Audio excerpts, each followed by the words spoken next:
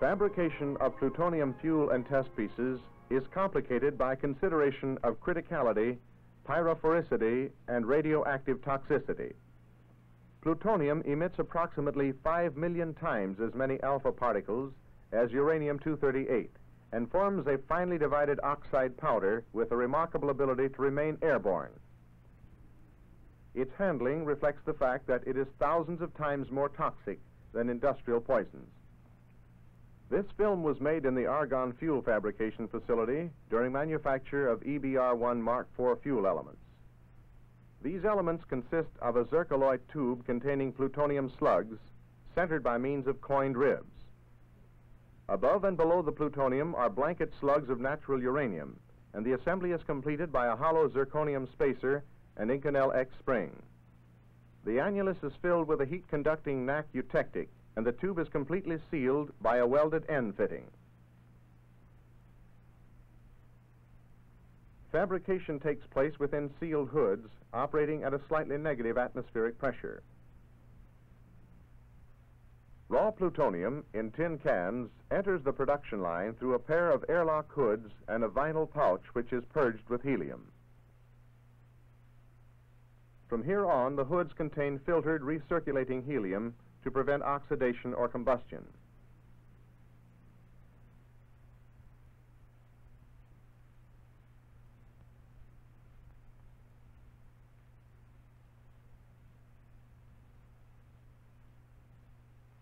Here and several times during production, the plutonium is weighed for accountability. Handling and transfer between containers is accomplished with various tools to minimize the spread of contamination and glove contact with plutonium. Operations involving fragments, chips, or dust, such as the initial cleaning by wire brushing, are carried on in additional plastic enclosures to assist in retaining small particles. The clean raw billet is broken to small size in a 50-ton press, and loose or flying pieces are retained by a telescoping pillbox shield.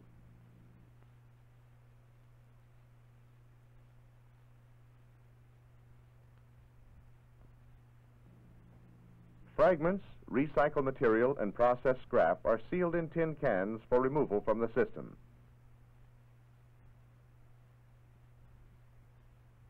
The cans are brought out through a vinyl pouch, which is heat-sealed and cut-free. This operation both seals the package and maintains the integrity of the production line.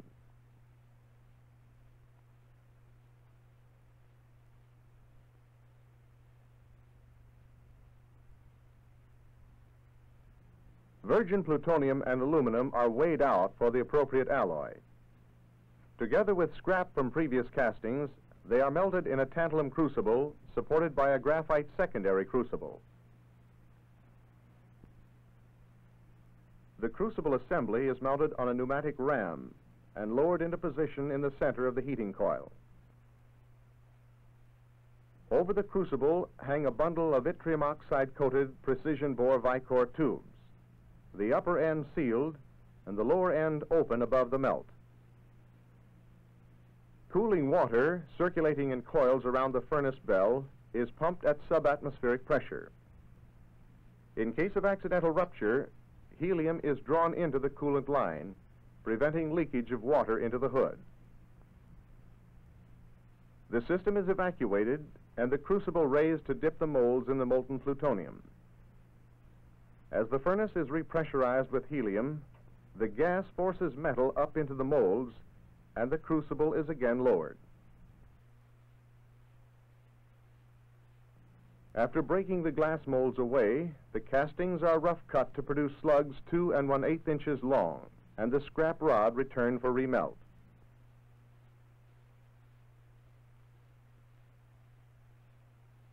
The slugs are coined and densified in a double plunger die at 180,000 pounds per square inch to produce the final diameter and longitudinal ribs.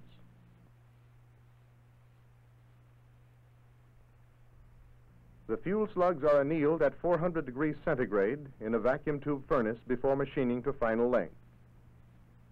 The lathe is mounted on its side for convenient access to the controls, and a plastic hood collects turnings.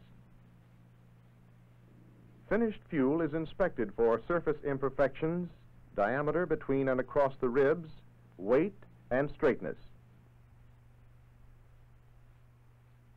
Length is checked in assembly with the uranium blanket pieces, hollow spacer and spring, and the parts are stored ready for loading into the zircaloy fuel tube.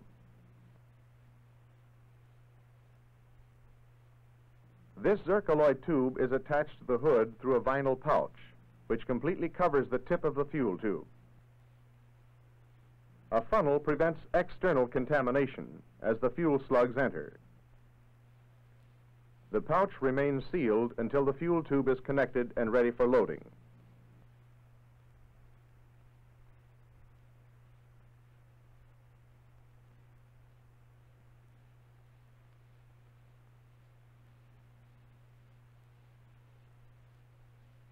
When loading is complete, the pouch is dielectrically sealed and cut off.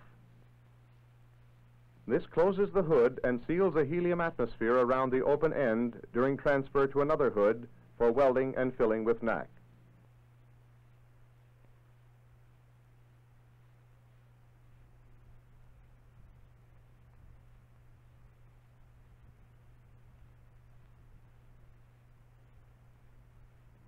A connector is machined to provide the proper internal clearance and welded to the loaded fuel tube by a helium-shielded tungsten arc as the tube is slowly rotated.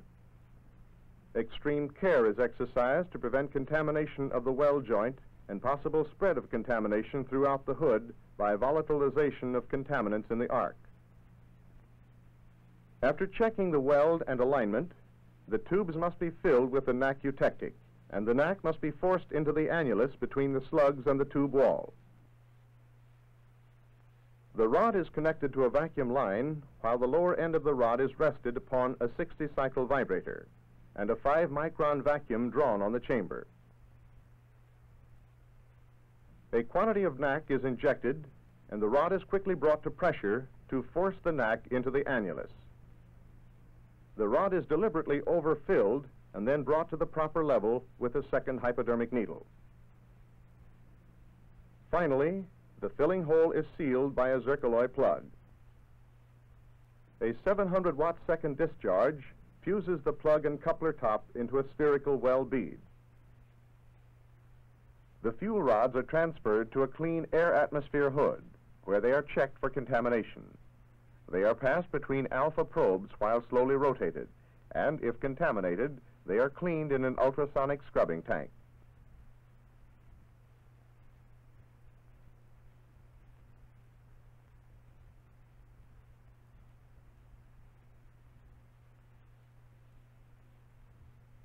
The cleaned rods are removed from the line for final testing.